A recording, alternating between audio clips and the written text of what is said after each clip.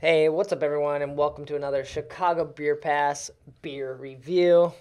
Fresh stuff, freshies.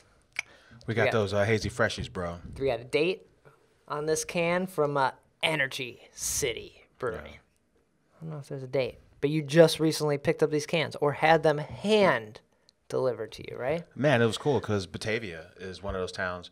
You know, my high school played Batavia in like the state tournament. Okay. And I had no idea where Batavia was. And I've still never been to Batavia. Okay. But it's kind of like on the outer realm of the Chicagoland area. It's right next to Geneva. Right next to where Geneva. Penrose is. Right on.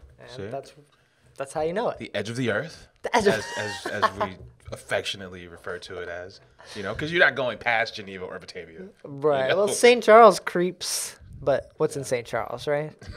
Here we go, man. Oh, yeah. We Okay. always do. We Yeah, always... damn it. Energy City. We're here to talk about the beers, not the brewery. But these guys are engineers, and then there's a lot of I want to say there's a lot of engineer work that goes out there around energy, and oh my god, that's where the name comes from. Oh, but yeah, so we didn't go to Batavia. We met them in the Chicago Brewing District. Okay. Yeah. Over like Great Central. At Great Central, Busan? yeah. I think they were having some conversations about maybe like, you know, getting involved with Great Central and having them maybe pick up some of their offerings. Okay. Where are they brewing? At their spot right now, or are they? I think they have a small brew house in Batavia. I think what you see in cans comes from Church Street in Itasca. Okay. Yeah. Chet Brett, or no longer Chet Brett. No, it used to be. Is Be. that? You got all kinds of problems Brad. going on. All right, man. What's going on here, man? We're leaving this all in. Yeah, we'll see. We'll see what I keep in here. Oh, man. So yeah, no longer Chet Brett there, or if that's news or not, I don't know. I think I want to say he went to Tribes. Tribes, yeah. Nice. So this is their. He crashed our Alarmist episode. He did, yeah. Should go back and listen to that episode if you are a fan of Hayes. Sorry about all this. We got to get some more towels after this. All right, for sure. It's gonna be all nice and sticky. So this is their New England IPA, brewed with some Australian hops and some Secret and Galaxy hops. Yeah, Vic Secret. Vic Secret's an Australian hop. I'm kind of confused by that diagram. Maybe it's not Australian hops. Yeah, I don't know. Okay. But it's brewed with Secret and Galaxy hops from Australia. Correct. Vic Secret is a Australian varietal, and so is Galaxy. Oh, Vic Secret. Okay. Oh my gosh, we are a mess here. Yikes. We should have had one gone away. We ended up having two. Yeah. What do you want from You us? fade and yeah. But I love this aroma. Very like pineapple, guava-esque. Kumquat, like very like fruity and herbal, which I like. Yeah. It's not as sweet in the taste. Like it doesn't come off that fruit sweet. It kind of comes off a little dry. Man, anytime you can give me some beer integrity where, you know, it kind of dabbles in the naked juice realm, but it's not committed to being juice, but then like, you know, aesthetically it gives you enough of that vibe that you're satisfied, but then when you drink it, it's like, you know what?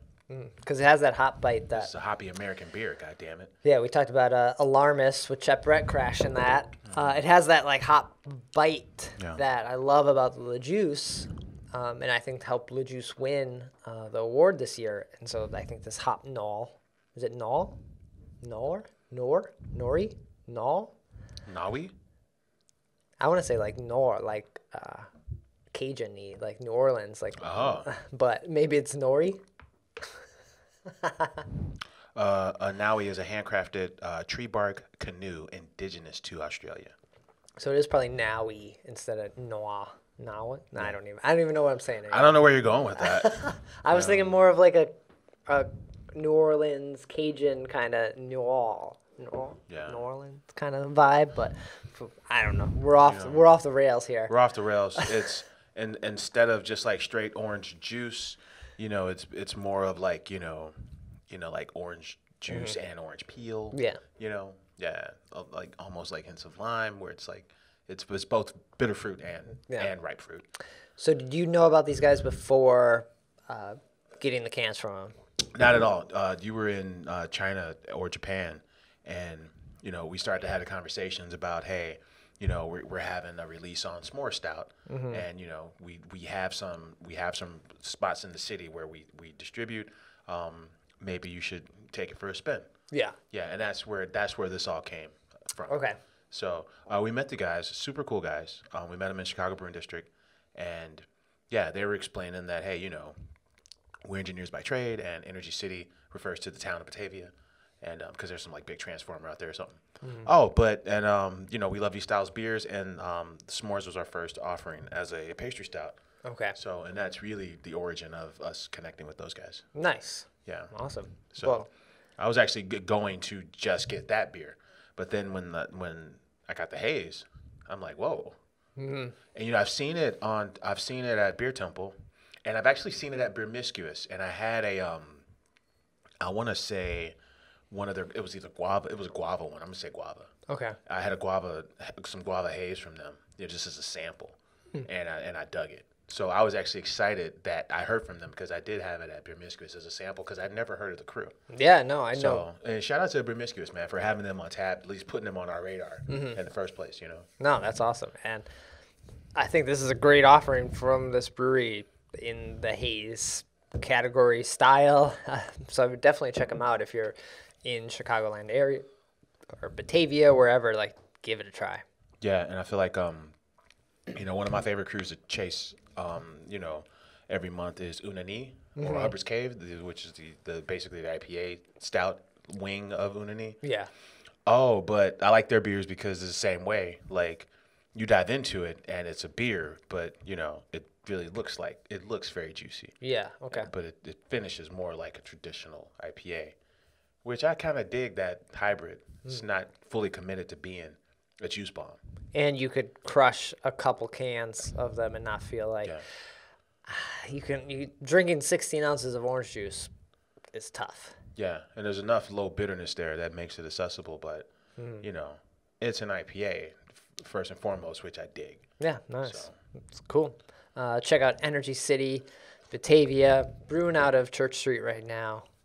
Possibly might see more from them soon. Yeah. Cheers. Cheers.